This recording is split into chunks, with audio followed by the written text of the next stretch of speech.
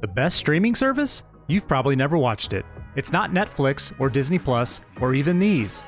For my $4.99, the best streaming service is Apple TV Plus. From comedies like Ted Lasso and Mythic Quest, all the way to period dramas like Dickinson, Apple has done a phenomenal job of creating shows and movies that captivate nearly every audience. But why should you care?